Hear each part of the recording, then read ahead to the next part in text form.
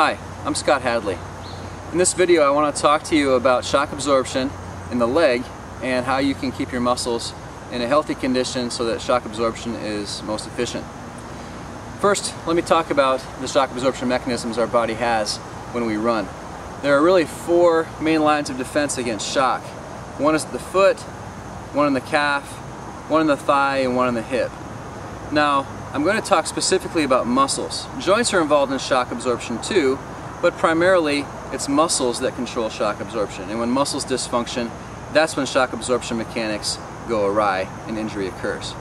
So we're going to start with the foot, and I'm going to demonstrate the mechanics of shock absorption. As the foot hits the ground, all 26 bones in the foot move, and the muscles in the bottom of the foot control the movement to prevent the movement from going too far. So as the foot hits the ground, the arch collapses slightly and the ankle rolls slightly inward. This is called pronation. It's a very important mechanism for shock absorption. When it doesn't happen properly, the shock absorption is transferred up the leg and injury can usually occur. The second line of defense is at the ankle. As we land and the foot hits the ground, the knee rolls over the ankle and a muscle in the calf called the soleus stretches very rapidly.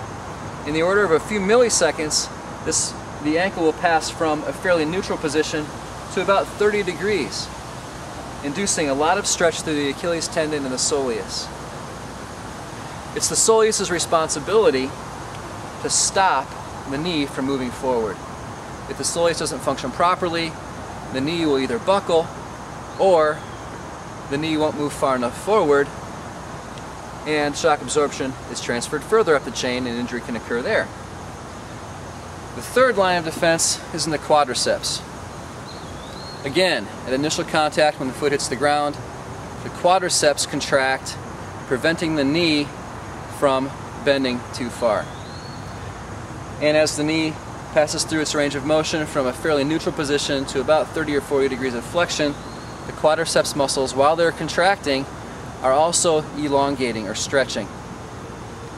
And they are responsible for the third line of defense against shock absorption. Finally, the hip. As the foot hits the ground and the knee and the ankle flex, the hip also flexes to absorb the shock of impact. So we land, the foot collapses slightly, the ankle moves, the knee moves, and the hip moves in order to absorb shock.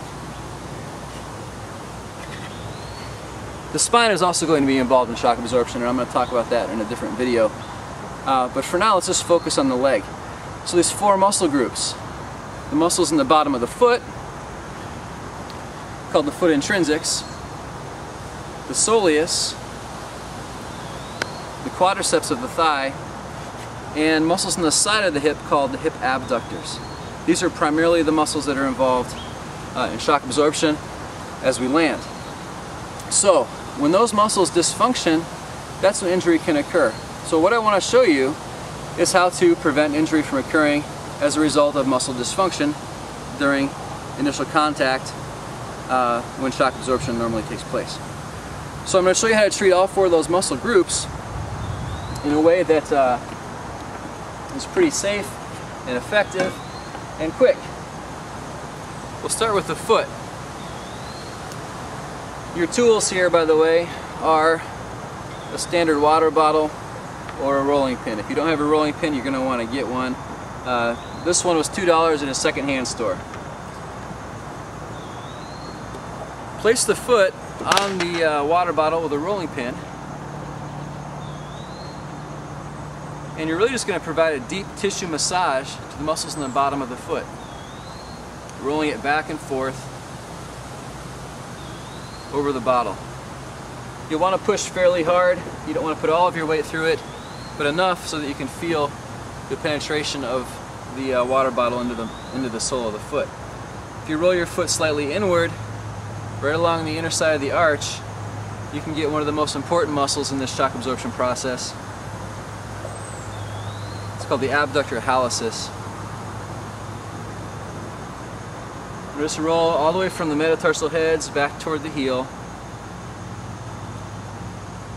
for about 30 seconds to a minute. This is one of the primary treatments for plantar fasciitis.